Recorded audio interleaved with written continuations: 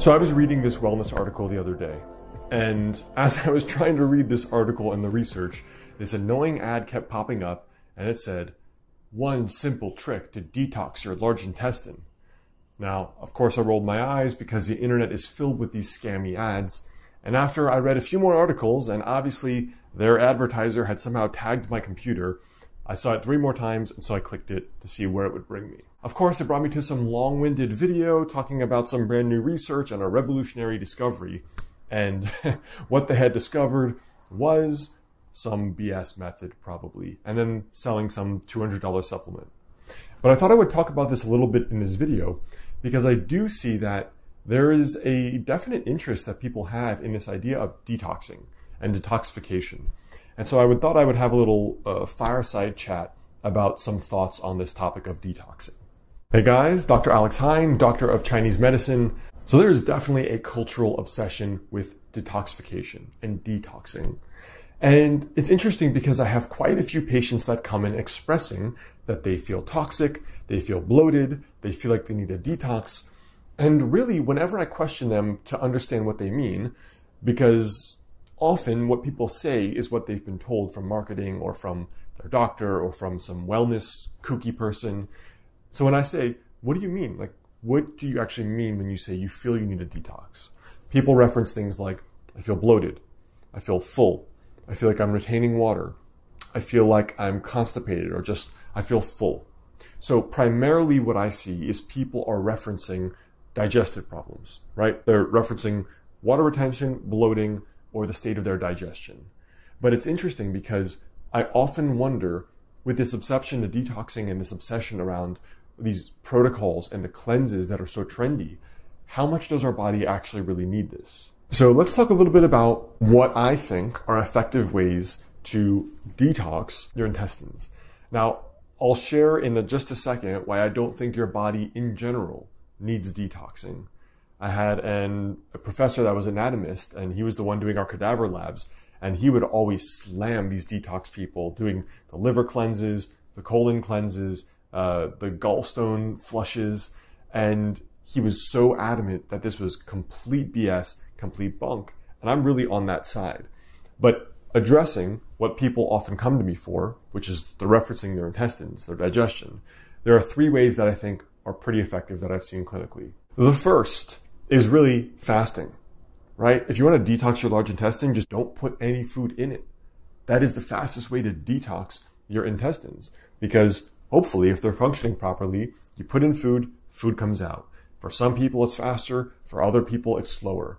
Ultimately, if you have 1 meal a day instead of 3, you're gonna be able to eliminate whatever has been accumulating over a couple days, and you're gonna feel lighter and less bloated, all right? So the first is definitely fasting. Before I personally run to take Chinese formulas for my own digestive problems, the first thing is, for a couple days, I just eat light. I make sure I'm only eating when I feel hunger. I make sure I'm typically doing a lower starch diet, which helps me a lot. And I find that this is one of the fastest ways, instead of adding something, right, is just eating less food, eating lighter. The second thing is what I call the monk's diet, or a monk's diet. You tend to see that monks, generally speaking, and there are, of course, different religions, different spiritualities, but, if you see a lot of Buddhists and Taoists, the diet can be very Spartan, right? There are all these prohibitions against certain spices and garlic and all these pungent things that affect your senses. And I think that's very wise. And even though there's one piece, the practical purpose of these spices affect metabolism and affect your physiology stronger, and so it affects your inner state. But also, if you go to a monk's diet, which is very Spartan, it is less likely to have a strong influence on your body in either direction. If you're just eating jasmine white rice with some sauteed vegetables and an egg, you're not introducing a lot of spices, you're not introducing a lot of fried food, you're not introducing a lot of bread, there's not a lot of meat. There are very few ways that you can kind of mess up your digestion, so to speak, from that perspective. So I find that a Spartan or more elemental kind of monk's diet, for me, I go with usually jasmine rice and sauteed vegetables, not raw vegetables, an egg, and very minimal spices for a couple days. That often will produce a large reduction in whatever fullness or feeling of accumulation that I have internally. Now, the third way is using Chinese formulas. right?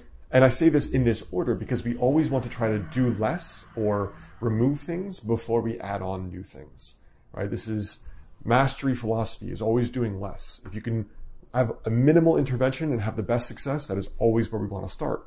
So intervening with formulas or medications should be the last idea. But when we talk about detoxing, some people, for example, are cigarette smokers and heavy drinkers, and they've got that red face and that red nose, and they've got a lot of acid reflux and indigestion. These are people who, from one perspective, you could call toxic, meaning there probably are anatomical and physiological gallbladder or liver problems. There's definitely stomach problems, and there are for sure bowel problems. So this is closer to a quote-unquote toxic state than most people are, for sure, which most people are just bloated, really, and probably a little constipated. So for those people, we utilize formulas that will actually flush those organs and make sure that they are functioning properly. So generally speaking, from one perspective, if the person is actually having reflux with burning and indigestion, one of the patterns we think of it as is either the liver or gallbladder. We consider them some of the wood organs overacting on the spleen and the stomach. So these organs are now experiencing, because the stomach is not having enough time to drain itself, and there's this burning and there's this reflux. For some people, there's gallstones. Now that actually we need to address this heat that's forming, this kind of constrained, this localized heat, and we need to move that and flush that. Now, long story short, your body is always trying to detox itself. I mean, keep in mind, the human body, Homo sapiens, have been evolving for a very long time, right? And we are built in with detox organs. Your colon, your digestion is a detox organ. It is absorbing what is useful and excreting the waste and dead bacteria and things like that. It is trying to do that. Your lungs, your skin, your liver, your kidneys, these are all trying, your urine. This is all flushing things out of your system. So it is designed to do that at the most optimal rate possible. That is their function, one of their functions anyway. And I think so many people are under this delusion that a squirt of lemon in their water every morning is going to be a serious detox. Guys, it's not. It's not going to be a big detox. You know what's going to be a big detox? Not drinking 2 liters of high fructose corn syrup and getting, non-alcoholic fatty liver disease. That's going to be a lot more effective than a half lemon squeezed into some water. All right?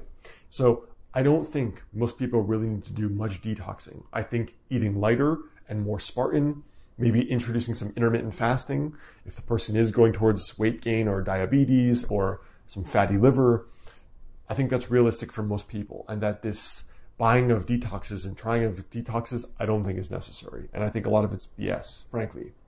So just my 2 cents for today, something that's very trendy and is very common to hear. And I think people just probably need to poop better, to be honest. So, hey, if that's your problem, come to me. I can help you do that.